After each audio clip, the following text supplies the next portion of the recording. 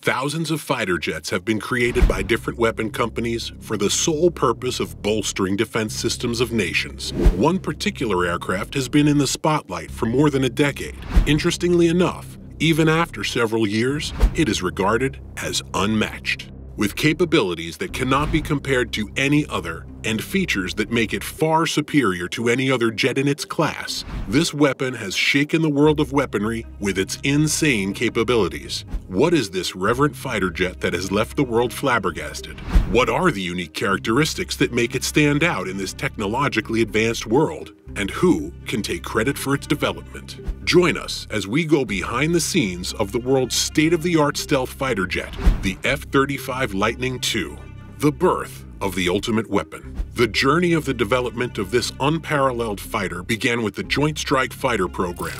This program's aim was to develop an advanced aircraft that would demonstrate the concepts for next-generation strike warfare and that would also replace some old fighters, which includes the Harrier, F-16, and F-117. In order to make this happen, they needed international participation, and they started with the United Kingdom in ASTOVL. The UK joined the Joint Strike Fighter as a founding member in the year 1995. Other countries like Italy, Netherlands, Denmark, Canada, and even Australia soon followed the UK's lead. These countries all collaborated to build this fighter jet. Now that they had all the international participation that they needed, it was time to move on with the process of developing a unique aircraft that the world had never seen before. In the late 1990s, Boeing and Lockheed Martin were chosen to create their individual prototype aircraft for the program, these two companies being the leading engineers in the development of fighter jets. The Lockheed Martin prototype, which was referred to as the X-35,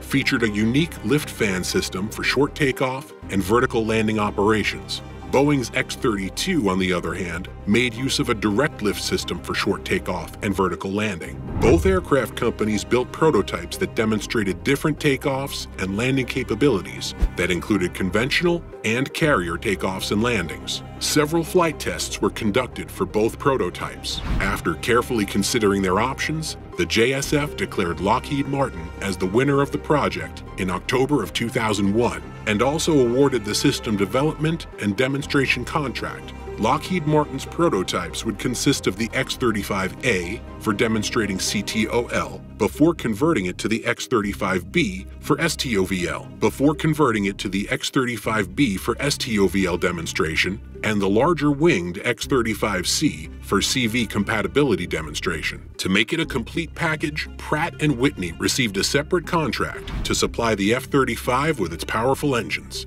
The fighter jet's designation was chosen on the spot, which was a deviation from the standard Department of Defense numbering. This immediate move even surprised Lockheed Martin. Let's dig into the futuristic designs of the F-35. This jet is part of a group of next-generation fighter jets that has a single engine. It can fly at extremely high speeds, topping out at Mach 1.6 or 1,200 miles per hour, allowing sleek penetration of the enemy's defense system without being detected. This jet is a single-seat, single-engine, all-weather stealth multi-role combat aircraft. It is intended to perform both air superiority and strike missions. The F-35 Lightning is the second fifth-generation aircraft to be used by the United States, and also the first one that can fly at supersonic speeds. These are speeds that have only been seen in movies, like Top Gun, but never confirmed in reality until now. It is also the first jet to ever make use of vertical takeoffs and landings. The Lightning focuses on being extremely hard to detect by radar and other similar equipment. It makes use of advanced technology and sensors that keep it almost like a living being, completely aware of its environment.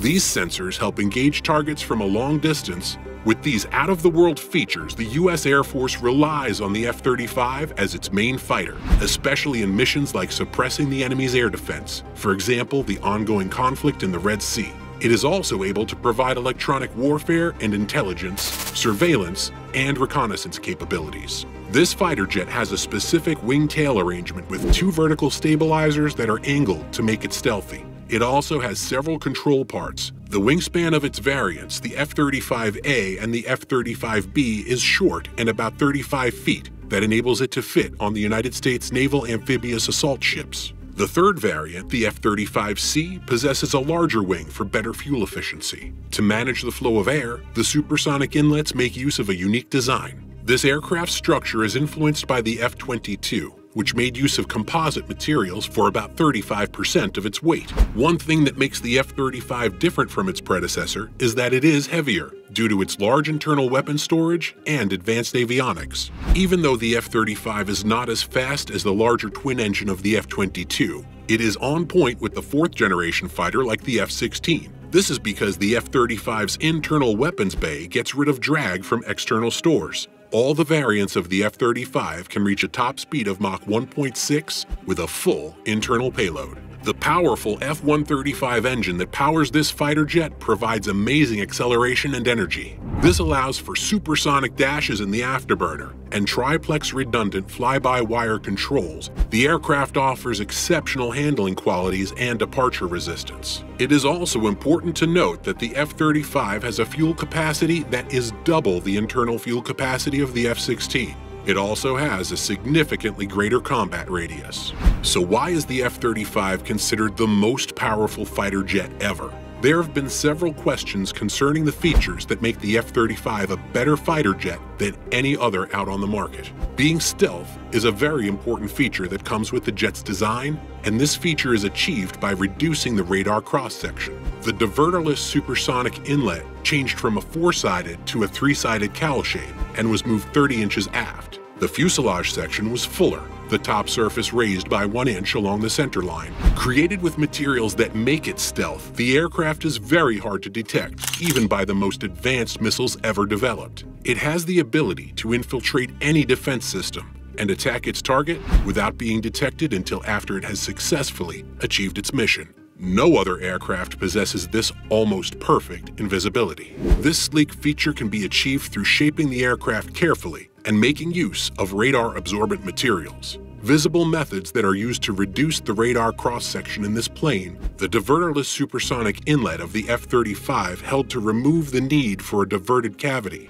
and this further enhances its stealthiness. Interestingly, the fighter jet's radar cross-section is said to be lower than that of a metal hold ball when it is at certain frequencies and angles. The F-35 relies on a single engine that has the ability to generate 40,000 pounds of thrust, reiterating that it has a top speed of Mach 1.6. It can carry 4 different weapons internally in contested airspace, or 6 additional weapons on external hardpoints in low-risk environments. Even though it relies on one engine, one thing that makes it stand out is that it is powered by a very powerful engine, unlike other jets that might need more than one engine for maximum efficiency. The single Pratt & Whitney F-135 engine is enough for the F-35. Derived from the F-119 that was used in the F-22, the F-135 features a larger fan and a higher bypass ratio for subsonic thrust and fuel capacity. For the F-35B variant, the F-135 PW600 includes the shaft-driven lift fan system that is responsible for short takeoffs and vertical landings. It was developed by Rolls-Royce and Lockheed Martin. The aircraft's software was developed as 6 releases or blocks for SDD. The first 2 blocks, 1A and 1B, readied the F-35 for initial pilot training and multi-level security. Block 2A upgraded the training capabilities, while Block 2B was the first combat-ready release planned for the USMC's Initial Operating Capability, IOC. Block 3I preserves the capabilities of 2B while having new hardware and was designed for the USAF's IOC. The final release for SDD Block 3F would have a full flight envelope and all baseline combat capabilities. Alongside software releases, each block also incorporates avionics hardware updates and air vehicle improvements from flight and structural testing. In what is known as concurrency, some low-rate initial production LRIP aircraft lots would be delivered in early block configurations and ultimately upgraded to Block 3F once the development is complete. After 17,000 flight test hours, the final flight of the SDD phase was the F-35 has been targeted by cyber attacks and technology theft efforts, as well as potential vulnerabilities in the integrity of the supply chain. Inside the cockpit are large touchscreens and a helmet-mounted display system for real-time information. The distributed aperture system and 6 infrared cameras allows the pilot to see through the aircraft. According to Lockheed's general manager for the program from 2000 to 2013, Tom Burbidge, the technology that would combine stealth, vertical takeoff and landing, with supersonic capabilities cannot be possible in a single aircraft. This art has been achieved in the F-35. Even after all these unique features that it boasts of, the fighter jet is still receiving recent upgrades, as technology is ever evolving. Lockheed Martin is working on an internal weapon carriage that would enable it to carry 2 more missiles. What is it like to be a pilot in the cockpit of this incredible machine? Let's take a look, shall we? The cockpit was designed to give the pilot not only a clear understanding, but a clear view of the situation around the aircraft. The main display is a large touchscreen.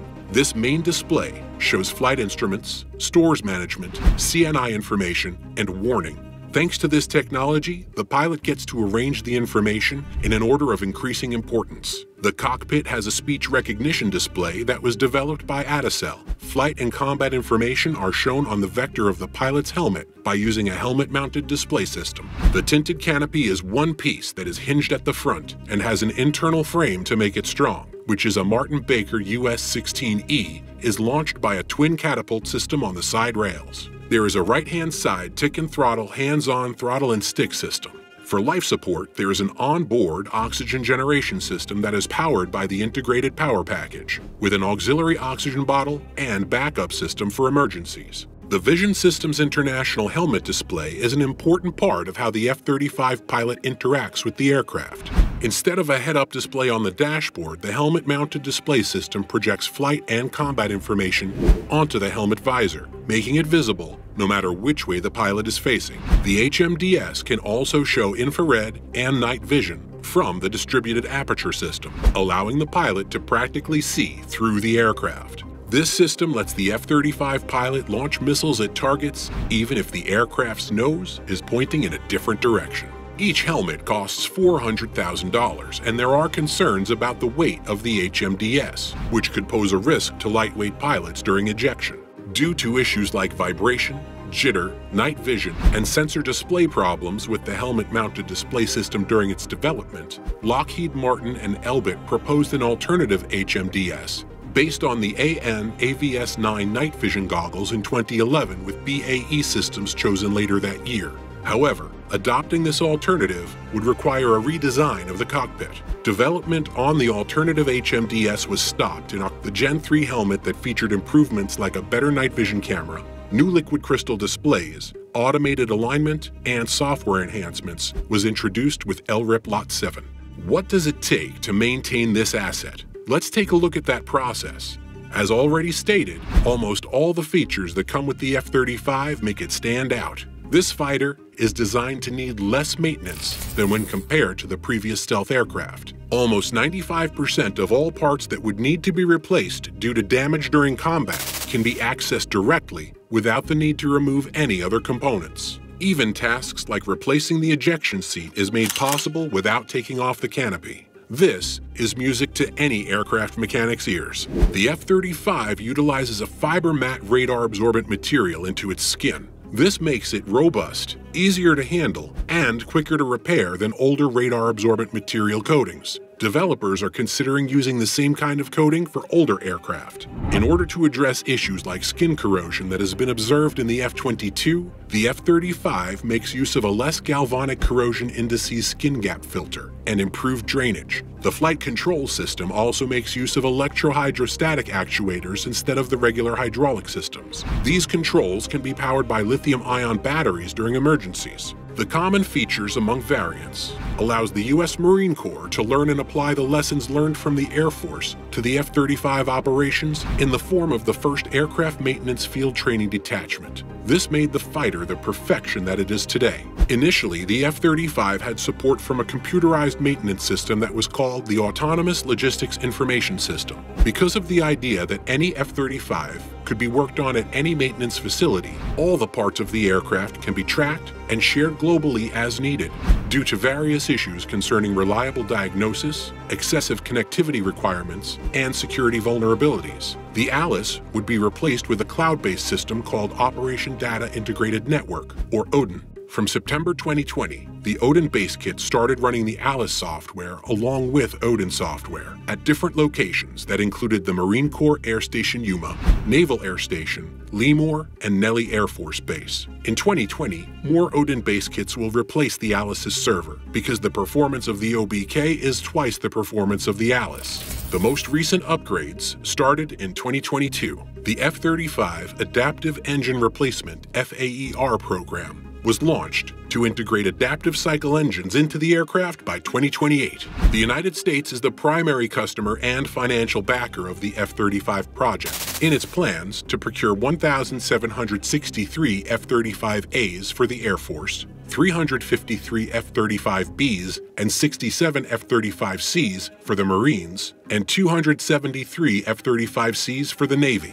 The original plan was that the U.S. and 8 major partner countries would acquire over 3,100 F-35s through 2035. In December 2021, it was reported that Lockheed Martin was developing a new variant for an unspecified foreign customer. The Department of Defense released $49 million in funding for this work.